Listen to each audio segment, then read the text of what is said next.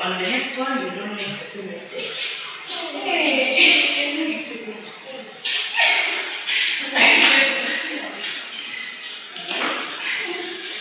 just take the comment seriously because they are going to guide you. Especially what I want from you guys is your originality. When you're writing your assignment, make sure that you don't just copy. Alright? It doesn't mean that everybody wants there should be a citation, there should be a difference. It doesn't mean like that. But all I'm saying is you have to own your way. Alright? Make sure that you know that you have copied somewhere. Make sure that you acknowledge the person that you have copied from. Put the citation. That is something that I noticed with most of us in addition that we will not put the citation. So for the next one, just make sure you do that. Don't just copy. There is a lot of AI in this. Don't just copy. I know when it's your original way, you may know when it's not. So don't just copy. Just make sure that it's your original idea. What you're writing is your original idea, and then if it's not, acknowledge it. So I was a little bit tough, but I just wanted to learn from the situation so that next time you don't do it again. Next time you do it better. So for the next one, I'll be very finished. I'll make sure that I must know that you guys know what you're doing. But for this one, I just wanted for you guys to at least get upset and wait for the next one. Yeah, don't let it make way. Alright, so like we do all the time, we test it because it has been a long time since we met. I just want us to go through because I want us to understand to be on the same page. So we are good at maybe about 4 modules, about 6 modules or topics. So we started with the learning environment, with the assessment, health and safety policies, preventing infection, and then we moved on to look at the caring for sick children, personal hygiene, as well as hygiene. Alright? So when we looked at a lot of topics, I just wanted to follow and make sure you go on the photo and then you find everything on the photo. So today we'll be looking at supervising. And it's good that we had the mid-semester exam. Now we have an idea of what to expect, right? Now we know what to expect, how we are supposed to write. I think that is going to give us an idea of when we had it. So today we are going to look at supervising children. We're still looking at children that are into school, children under 5 or 6 to 5 to under 5 children. Because those are the ones that go to school. So we look at supervising. How do we supervise children when they are at school? Remember, when children are at school, the caregivers, as the caregiver, you're responsible for the children. It is the responsibility of the caregiver and the owner of the school, the provider, to take care of the child. Because the moment the parents drop them off, they know that the children are in safe hands. So we look at what are some of the things that you should be concerned about when you want to supervise the children. Now, our learning objectives, what I am expecting of you to know at the end of this lesson, at the end of these 2 hours. I expect you to know health and safety messages and children's action. We'll look at some of the health and safety messages, some messages that you can put around your school in order to make sure that it is safe for the children. So we'll look at that, the health and safety messages and children's action. We'll look at what is the adult law. Remember, we are looking at supervising children. So what is the role of an adult? An adult, in this case, we are talking of a caregiver. You working as a caregiver, what is your role? Or the care provider, what is your role in supervising children? And risk assessment, we have talked about risk assessment so many times. So today I don't want us to really go on risk assessment. We will talk about it, we will discuss it, but we will not take too much time. We are also going to look at safety and security procedures. What are the safety and security procedures when we are supervising kids? What are some of the safety and security procedures? We also look at taking children on an outing. If you are planning for an outing, what are some of the things that you need to consider, especially in supervising, when you are supervising the children? What are some of the things? So I also put on tips for planning an outing. Sometimes the tips for planning an outing, usually I think they take stages. They usually look at them as stages for planning an outing. But I do not want to look at them as stages, because they are not really stage 1, 2, 3, no. They are just things that you can do when you can look out for when you're planning an outing. So that's why I put tips for planning. But sometimes someone can ask you, what are the stages for planning? It is the same as the tips.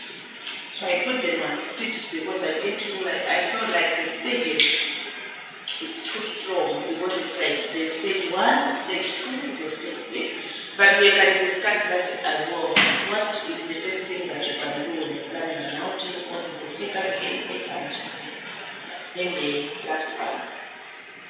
So we are going to begin by looking at a question. A discussion question. So let's discuss.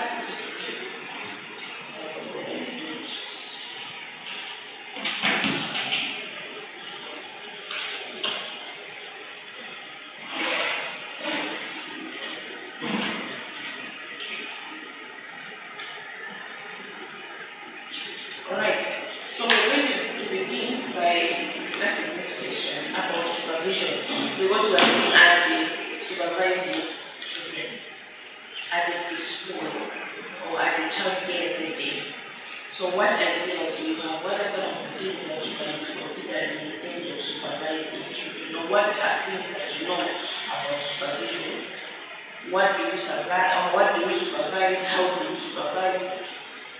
So let's discuss that question. Let's do that question before we go further.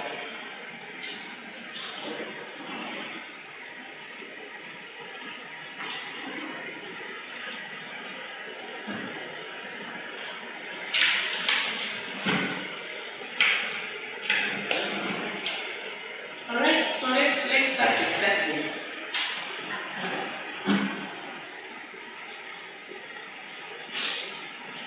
What ideas do you have about supervision?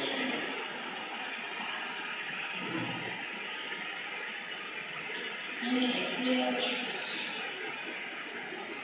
I'll just give you a few minutes for you to think about it. So if you have ideas, then we can share. So let's start with what are we supervising? So let's start from there.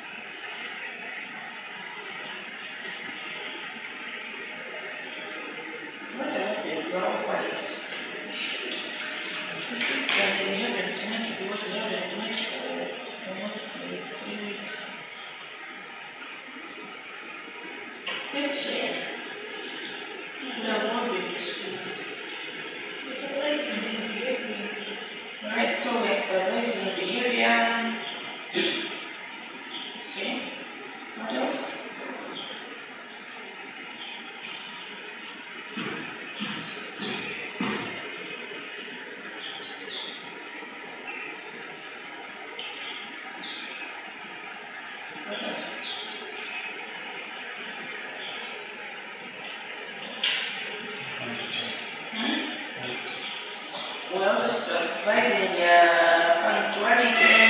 Alright, thank you.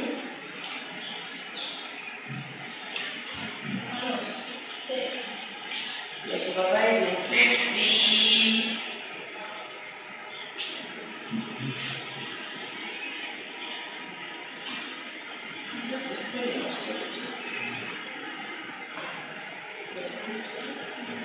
Okay.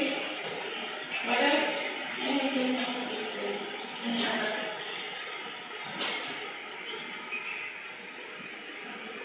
Behavior, actuality, safety, their hygiene, personal hygiene,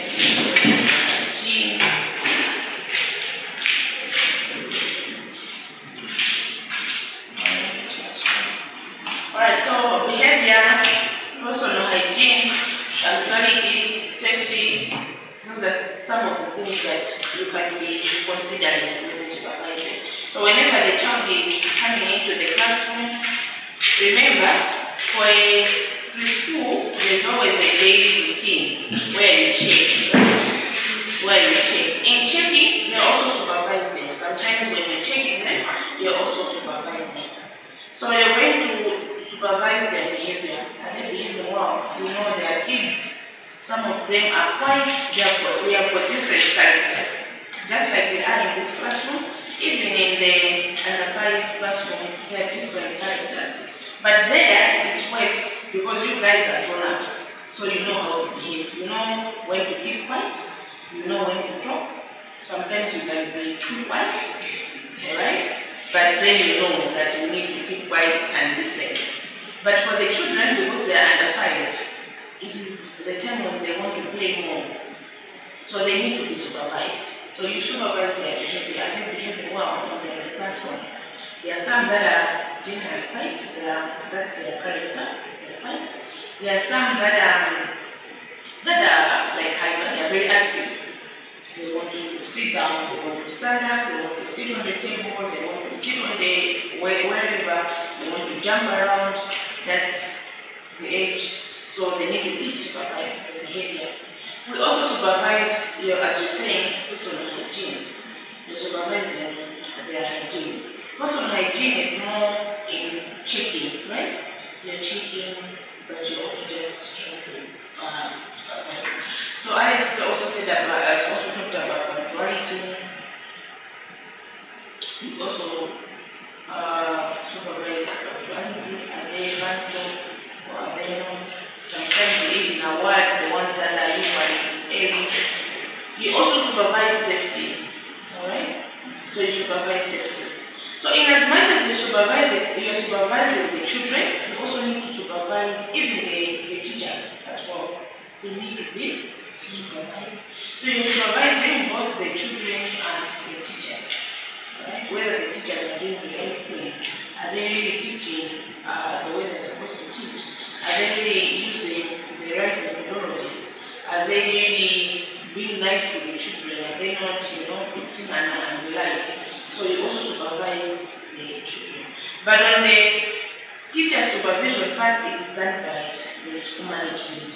But in the classroom, it is the teacher or the caregiver who is going to supervise the behavior, hygiene, punctuality, and safety. Now the how part of it, how do you supervise?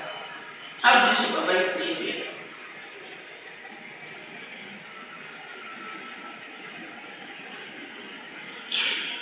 How do you supervise behavior? If you are to supervise, what are you going to do?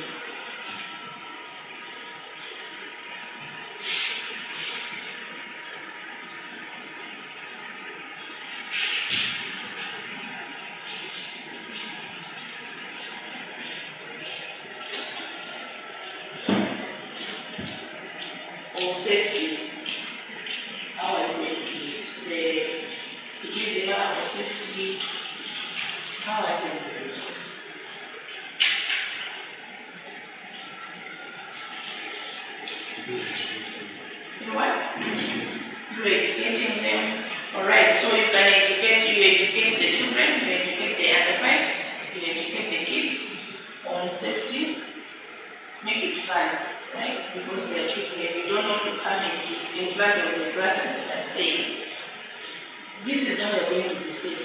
The kids will not listen, but they always listen to play. So make sure that you're talking to them, maybe you're using play activities just to teach them about safety. So you can educate them. What else? You can also put up labels, right? So you make sure that you put up labels around the school, labels or messages. Messages about you put up labels or messages about safety. Now remember, this is the health and safety course. Alright? So whatever you're contributing, make sure that you're contributing, you're thinking about health and safety. So there are a lot of ways through which you can do it. You can educate as it has been contributed. You can also put up labels in the classroom, which is where dangerous, and while you're making it fun, so that the children should know. They are legal, they are under fight. They need to be, the message has to be in a way that they understand it. Alright? It's different from someone who is older. You guys know, you know the signs. This is dangerous, you know all the signs. But for the kids, sometimes they might not know. So it's important that you put up labels, but you also teach them what the labels mean. So basically what we have been saying is what encompasses supervision. So thank you for your contribution. I just wanted to talk about it before we go So looking at supervision,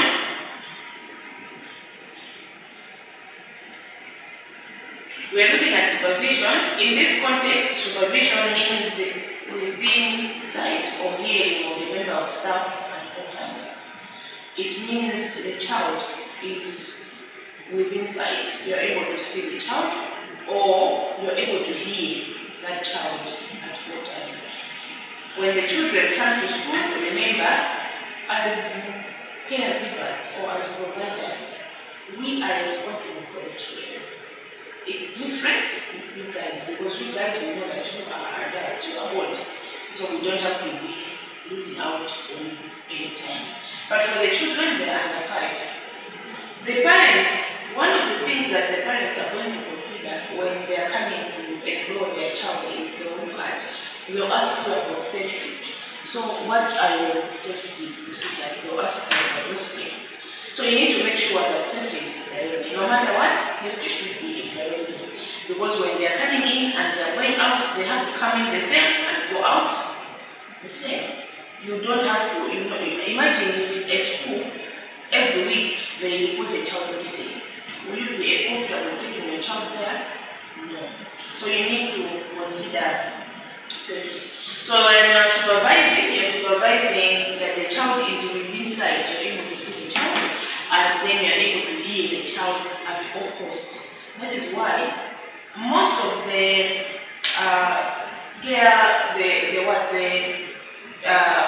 schools, the preschools, most of them, they do not have one teacher only in the classroom. They will have a teacher who is the main teacher, but they also have assistants. Alright? So the assistants are there to make sure that they also help you. While you're teaching, they will check if that child is there, if that child is behaving, if that child, doing this, they are assisting. So aspect supervision by staff is key to maintaining the health, safety, and welfare of children, because that is the whole essence. The parents are going to send their children to school. They need a place which is safe for the welfare of their children. So make sure that indoors and outdoors there is supervision at all times. In indoors, just make sure that there are walls, you have got panels, you are able to see each other. So in a classroom like this one, you have got walls around it, and then you have got windows just to make sure that you are able to see everyone. And also, the way you are setting up the classroom, it should be in a way that you are able to look at every child. You cannot have the classroom like this one and then put a whole key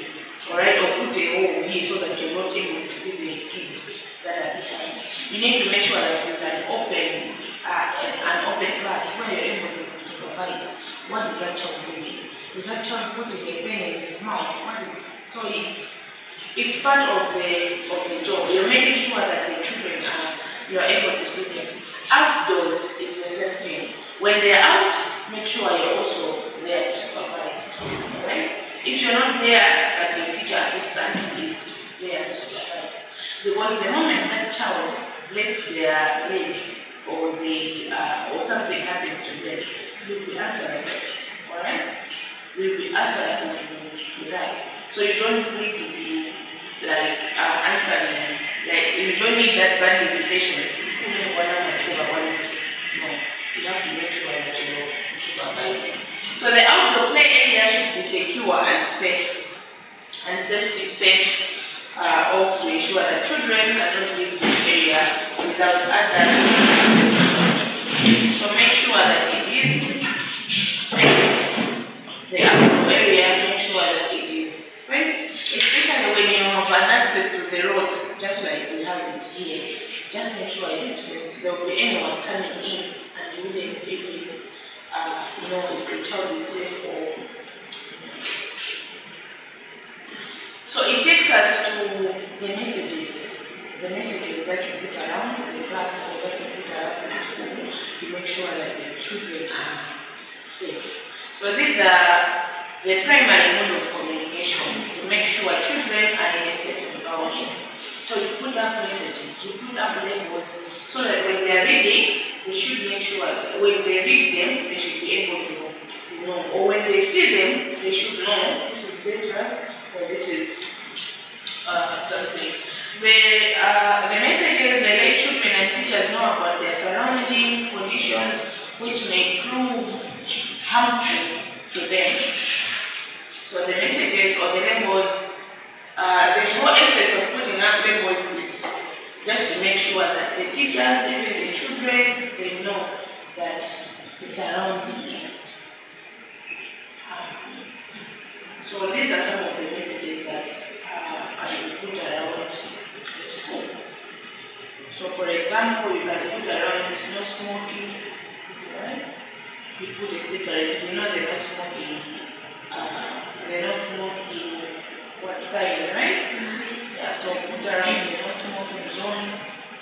Check a seat somewhere. It should be somewhere like it is accessible, especially for teachers. Flammable substance, wet flow, toxic material, fire equipment, do not enter. So, one, we should be mindful that these are children and some of them don't really know how to read.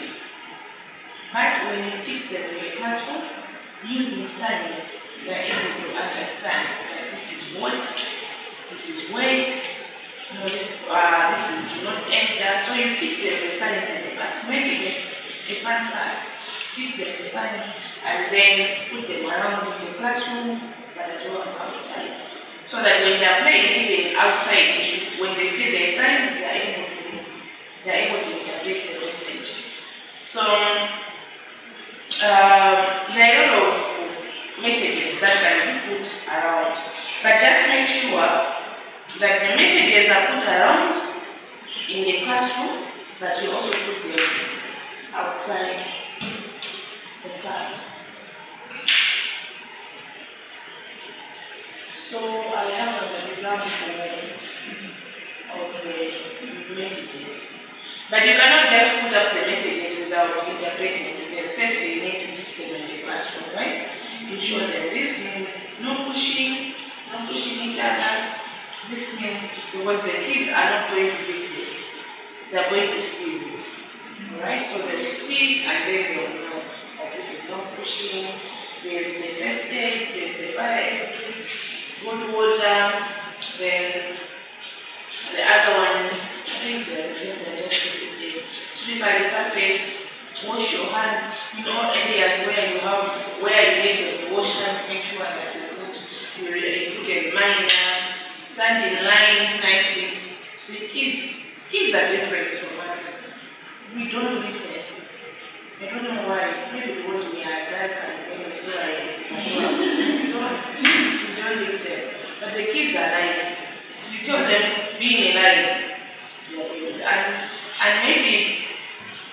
God, the kids are going to fear their teachers. You know? They won't fear their mom is known, but they will fear the teachers. You know? So the teachers, the moment they say, stand in the line, or be in the line, they are going to be in the line. But for you guys, if you say, be in the line, there will be people coming from behind, right? But for the kids, they are very right. So they are going to stand in the line. If you tell them, at this point, you need to stand in line. When the moment they stand in the line. If you tell them, this is wash your hands, they'll wash their hands. So kids are, I believe we're all born nice and, very innocent. Then they all start corrupting us. They become the right?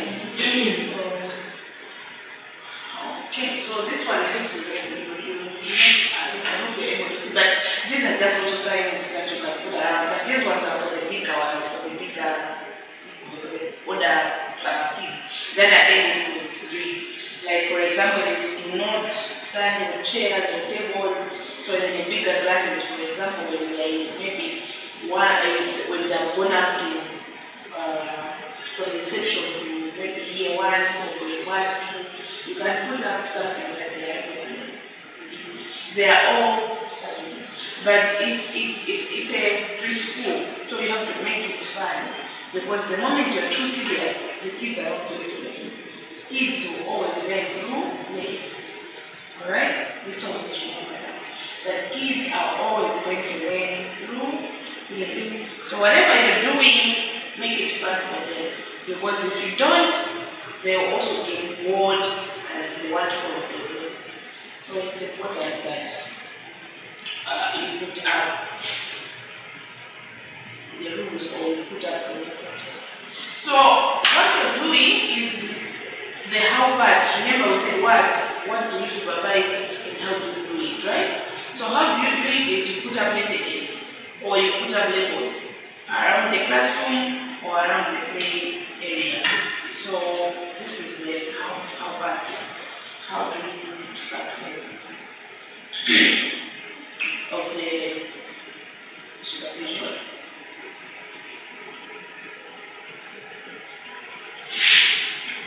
Alright. So there's also the part where we look at the role of an adult or the role of a teacher or a caregiver. What is your role as a caregiver or a care provider? What do you do? Okay? And the other part is risk assessment. So maybe before we go to the adult role, let's discuss risk assessment. I think it was rare during the meeting center. We are talking about it a lot of times.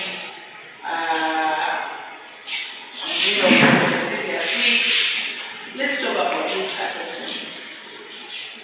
What does it entail?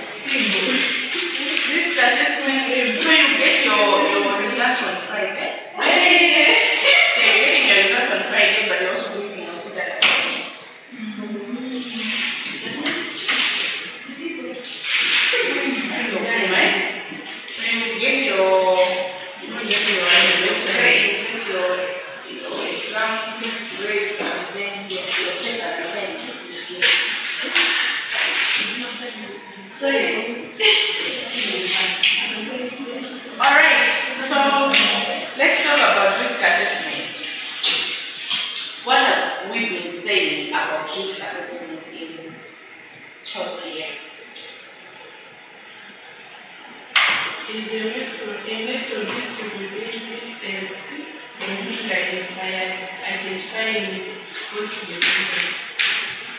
Alright, so it's risk, yes?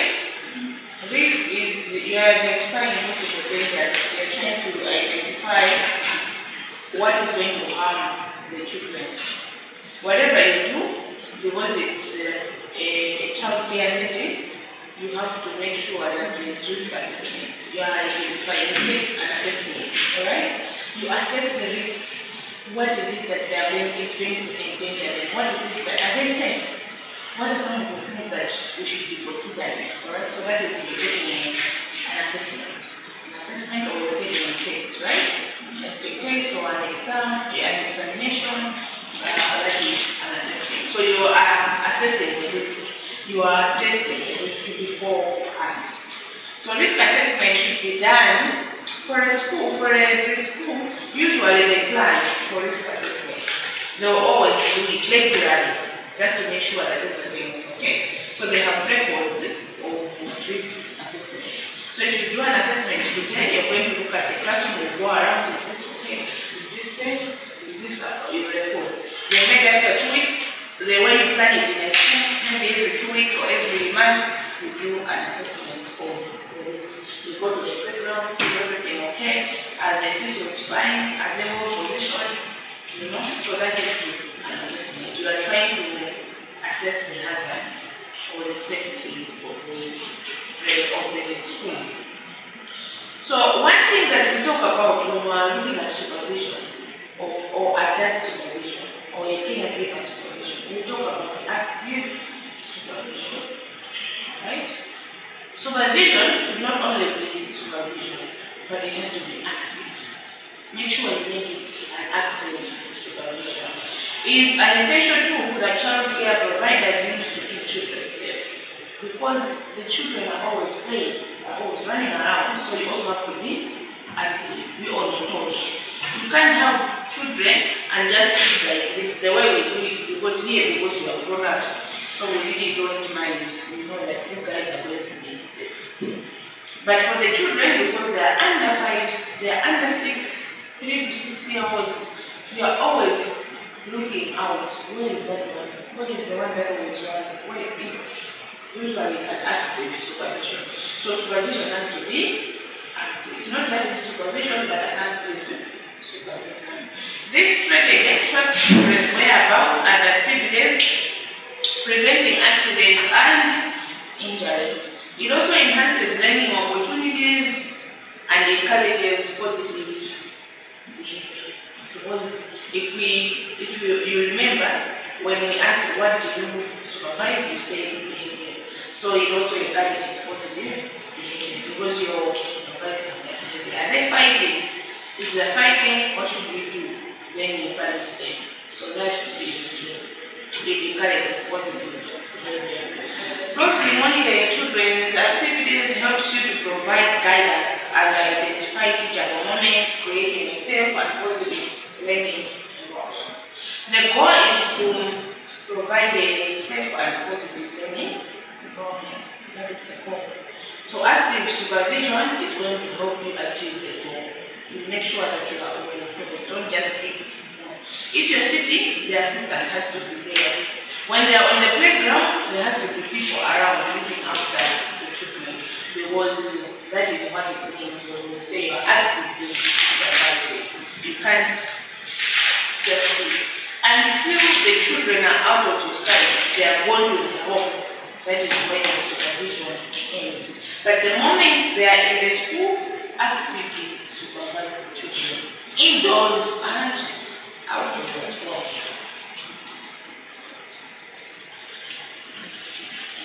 So here are some of the skills that a child care giver and possess in getting to look at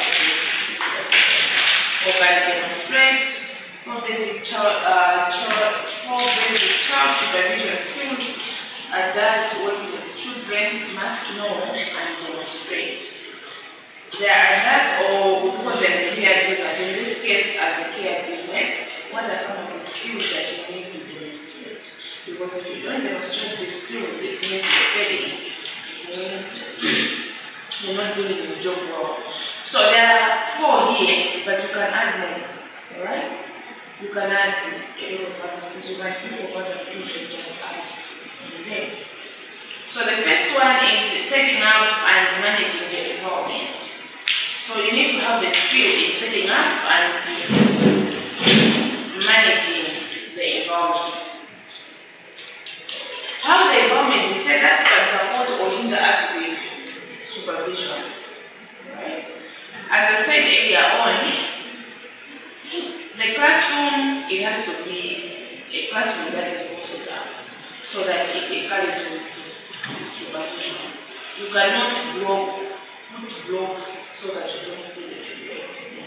You make sure that they are visible wherever they are, you're able to see them.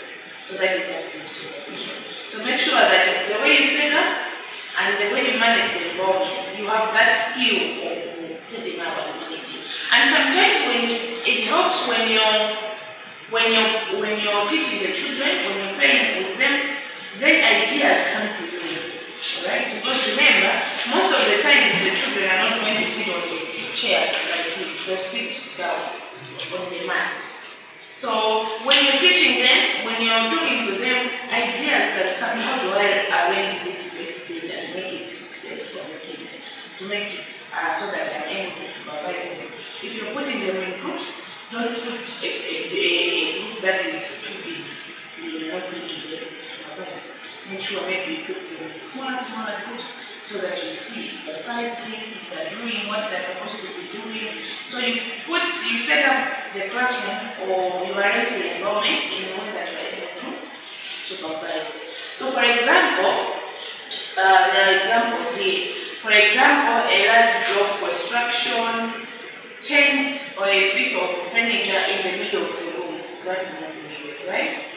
So you're putting up, they're sitting down on the mat and then you put a big piece of furniture between the groups or the children. That is not great. Because you're not going to use them. Wherever you're sitting, you're not going to use them nearby. So make sure that whether you're sitting or whether you're standing, you're able to see. The goal is the sight and you hear them, right? So you sight, you see them and you hear them. Sometimes we can have the caregivers, the teachers that are maybe blind, but you should be able to hear them, right? So it's important that you see them or you hear them or both. The second skill is positioning. So how you're going to position yourself in the classroom or how you're going to position yourself outside when they are playing outdoors, that will matter as well, right? Because it is important that you are visible, like you said earlier, only it is important here that you are visible. Position yourself that you are able to do. They will fall down, they will get hurt, they will want someone to run. That's what people do. They all the time they come. I did this, or somebody did that. So they want to see someone all the time. So make sure that you position yourself in a way that you are visible to them. Whenever they fall, they come and report. And this go down, or I did this, and I did that. Because that is going to at least give you the proper view of where they are. You are able to see them, and then that is also going to help you. That is also going to make sure to help you make sure that they are all within sight. You are able to hear them, and then you are supervising them all. So positioning is also a skill that you should have. Position them in a way that they are visible. Whether you're sitting down or whether you're standing up.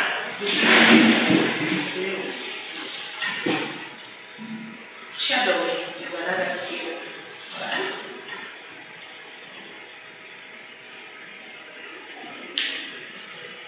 The second is shadowing, where you are with the child wherever you are. Alright? So shadowing is you're following the children wherever they go. You're able to follow and maybe feedback different society. So, for example, if they are playing, especially outside, they'll go and play, they will go on the screen, or they'll go on the seesaw, they'll play down, they'll go on the slide, they'll get down. Make sure that you are visible, that you are there, shadowing, that you are there wherever they are standing somewhere. If there is water somewhere, or they are playing, there is water play, there is someone there already standing just to check them. That is what is called shadowing. So wherever they go, wherever the child is going, they have to be somehow. Right? And then attentive is also very important. You cannot do all of this because remember we're talking about active supervision. So you cannot do all of this without being attentive. That's what active supervision is all about. You have to be attentive. You have to know what they're doing. You have to know what they're working on. You have to be attentive. There are times when sometimes you've ever been in classrooms where you think the teacher is not looking at you, or you think the teacher is not seeing you, right? And then you do your own thing. But then the teacher is going to mention your name, and then you wonder, how was she able to know what I'm doing? Because the moment we are here, we are paying attention, or we are being attentive to you, we are paying attention to you. So we know that this person is listening, this person is in this class, this person is outside, even though they are here, this person is somewhere, maybe the weekend didn't end well. We know because of sometimes it was the wrong weekend, right? Yes. So we know that they're tired. Sometimes when I say let's have a break, it's because I know that you're not listening. You just like that's why I say let's take it. But you have to make sure that you're paying attention. For maybe because here we're not technologically advanced, but if you go in the other countries where they are, they are advanced, they have the computers in the classroom on each day. Kids are always on the computers. Some of them will come with their earphones in the classroom. So you have to make sure that you are attentive. You are making sure that everyone is paying attention to what you are doing. Because you want to, at the end of the day, they have come to learn. So you want to at least make sure that they are listening or they are doing what you are telling them to do. Any comments so far?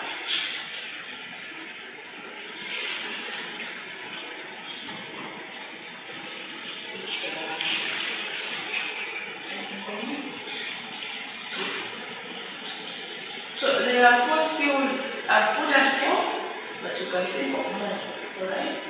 You can think of what I can do as a child caretaker, especially you yourself as a professional caretaker. What are some of the skills that you need to demonstrate in a class, especially a classroom? 3 to 5 years old.